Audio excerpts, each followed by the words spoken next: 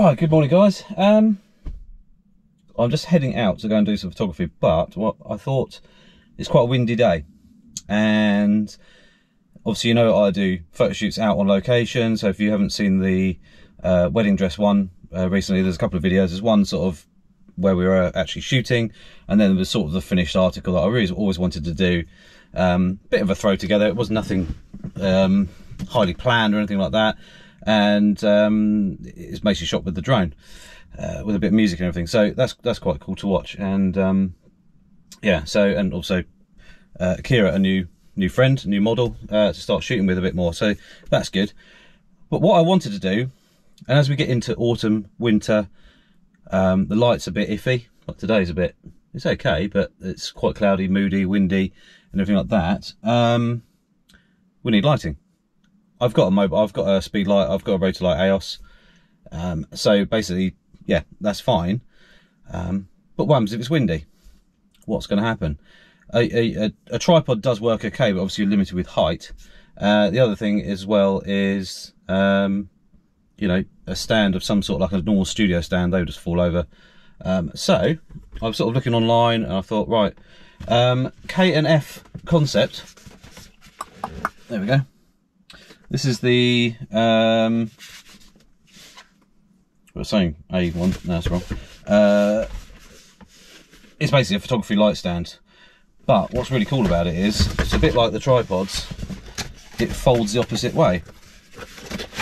Comes in a bag, which is good, so obviously I won't use the box, but having it in a bag, just in the boot of my car all the time. So this is literally just going to be in the car with also a light modifier as well, which I'll show you shortly. Obviously I'm going to put it up outside, but I'll just thought I'd show you in here because it's quite windy and I didn't want the sound to be, yeah, definitely windy, too ridiculous. You get a bag with a instructions in it as such, and a couple of Allen keys, so if you need to tighten anything up, they're both the same size by the looks of it, so that's good. They give you two, just in case you lose one, or if you just want to leave one in your camera bag and one in this bag. It's also got obviously silica gel in there to stop them getting corrosion. This is it. It folds the opposite way, so the light stand itself, not that you can see really in here, I'll get outside in a minute, it goes that way, but you can go right down more, so you can get extra height. But obviously if you're out in the wind, you're going to have it pretty level, so that's going to give us a really good bit of stabilization with it on its lowest setting. But obviously then it's still got three levels of height, which you just unclip the things there, and I think it was about 50 quid, 53 pounds, something like that, off Amazon it was from. So yeah, really nicely made. It's really sturdy. I say Allen keys you can tighten. Oh, I see why you got two, because they're threaded together. So literally you tighten up one and the other one at the same time. So yeah, I like it. It's all aluminium construction apart from these bits here are plastic. Everything else seems to be metal. So yeah, it's going to be all right. So what I'm doing is I'm just going to go into our meadow, or the beginning of the meadow there. I'm going to set it up. I'm going to put a light modifier on it. It's quite windy out. The gusts are sort of up to 40-45 miles an hour at the moment. It will be dropping later, so that's why I thought I'd get this done now. And yeah, should be interested to see if it falls over. Just a real world test really, to see kind of what I would actually use it. You know, would I put a light modifier on it or just the flash on top? So yeah, let's go outside and see what's what. I'm gonna leave the bag and everything in here, but yeah. Hi guys, so I've just got it balanced on a car. Let's might straighten up a little bit actually. Maybe that's a bit better. There we go, that's a bit more level. So I've got a light modifier here, which is a Godox one. Hopefully you can hear me. And it literally just clips into place.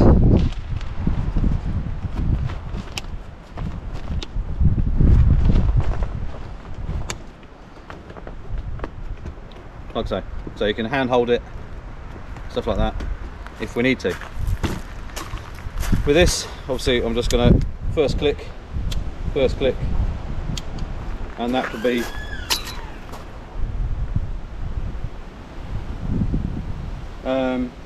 it will sit like that. We can then go up to the full height, which is that. Obviously you can lift it up more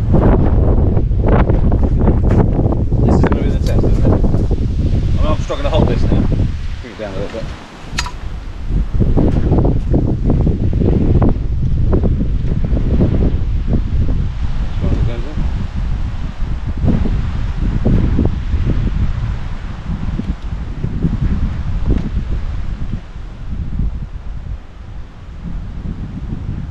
Obviously I'd rotate it. Okay. I'm going to rotate it over a leg, so, and obviously ideally aim into the wind. And we shall see. I don't even know if that's still in shot, if it's that far. Obviously I'm on gravel at the minute, but we might be on sand. Other scenario could be is I put my camera bag on top, so it gives it a bit more stability. It's going to go that way, but if we move it that way, so we're shooting that way, it's still very windy, so not perfect. Bring it down.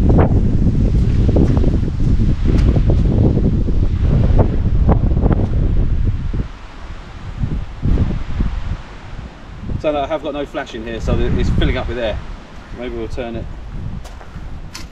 more that way. To be honest, most of the times I probably have it this high anyway.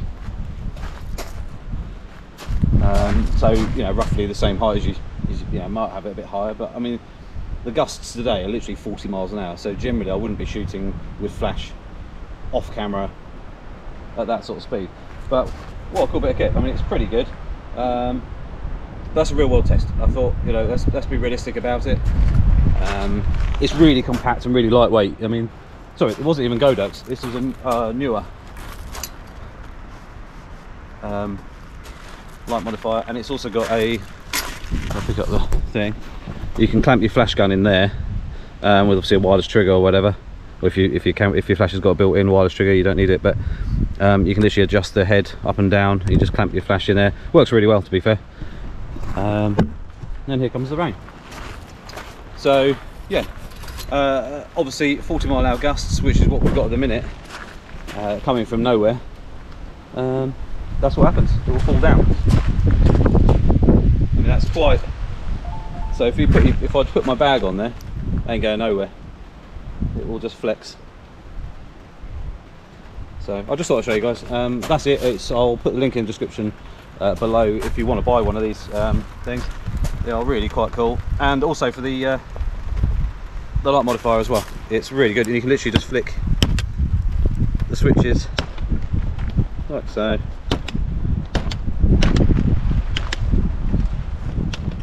And that now goes in the boot of my car like that, all tied up, and you can fold that back or whatever. Really cool. And obviously that folds back down to hardly anything either, so you can, you know, it's very lightweight and really easy to transport. Pretty stable, to be fair. I mean, that was a massive gust of wind that literally took it over, and now the wind sort of died down. But yeah, real world test. But like I say, if you've got your camera bag and you put it on there, it's going to be fine. It's not really going to go anywhere if you put it on the right corner, as such.